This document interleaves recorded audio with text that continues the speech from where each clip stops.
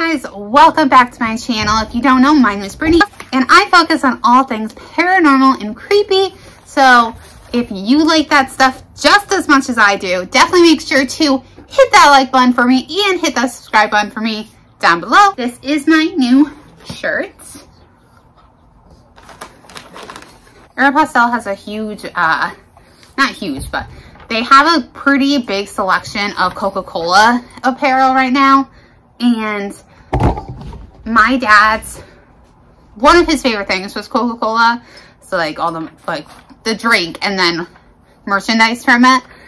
So ever since he passed, anytime I see something Coca-Cola, I'm like, I need it. And I thought this was just really cute. I obviously had to get it. But anyways, let's dive into our topic for today. So we're going to be talking about the dust ship of Platte River. On Platte River between Torrington and Alcova in Wyoming, there is said to be a ghost ship of death. The ship gives no warning on its arrival, and it will suddenly rise out of a strange mist that quickly becomes a massive ball of fog. Now, as the ship moves closer, witnesses notice that its sails, its masts, and even the people are covered in frost. The crew stand upon the deck of the ship, and they are always huddled around something. And witnesses will quickly notice that what they're huddled around is a corpse. When the crew steps away, the witness will see the corpse's face, and it's usually a face of a loved one who will die that same day. Every case of this ship that's reported is always in the late fall, and in every case the corpse that's seen dies that same day. The ship was mostly sighted in the late 19th century and the early 20th century. Sightings were documented by a psychological research facility in Cheyenne, Wyoming. For over a century, the ship seems to appear around every 25 years. It always appears in the afternoon, not at night. If it appeared at night, it would be a lot easier to just write it off and just explain it away as misinterpreting something. Or, you know, when you think that you see something, like you think you see something in someone in your room at night and it's really just a pile of laundry that you haven't put away yet.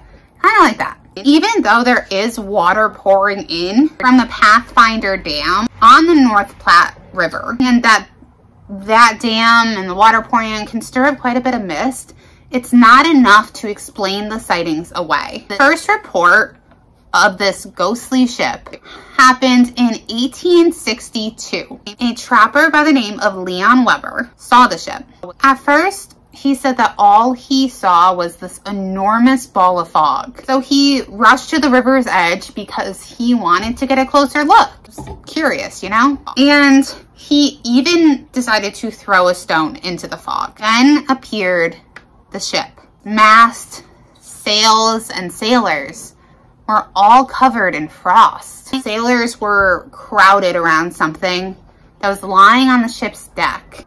When they stepped away, he could see a corpse of a girl. As he looked closer to this corpse, he became horrified.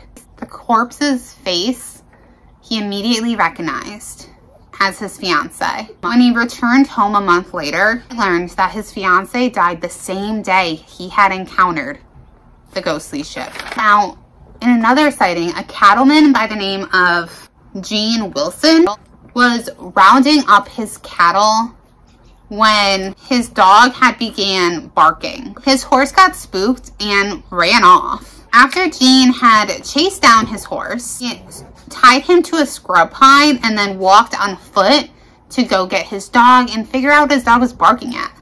And that's when he saw the ship. The ship was almost motionless despite how strong the current was in the waters around it. The sailing vessel seemed frozen.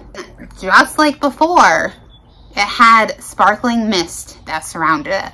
The crew was on deck, but this time The captain had motioned for the crew to lower a frost-covered piece of canvas that was suspended by ropes at its four corners. As the canvas reached the deck, a sailor drew the cloth back.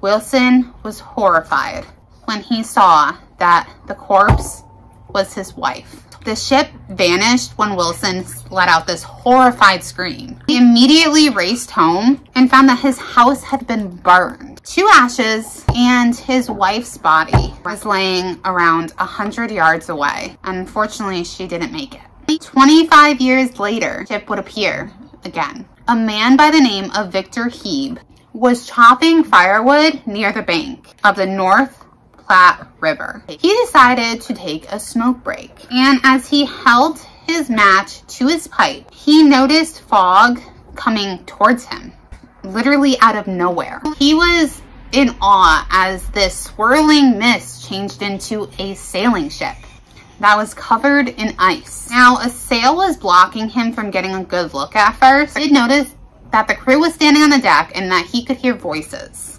Victor heard a man saying that he was innocent, and another man saying that they were only carrying out his duty.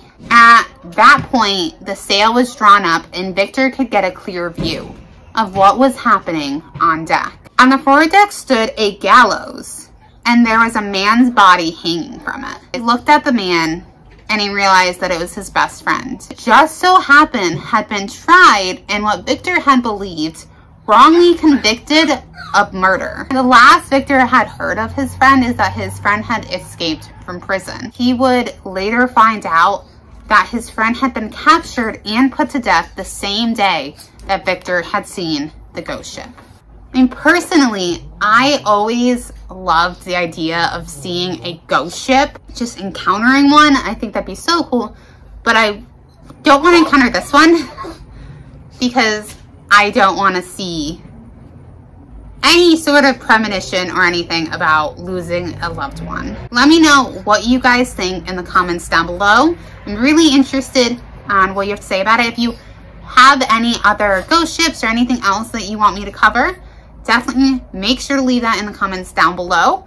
Also, like this video, hit the subscribe button for me. It helps me out so much, you guys. And until next time, I love you guys. Bye.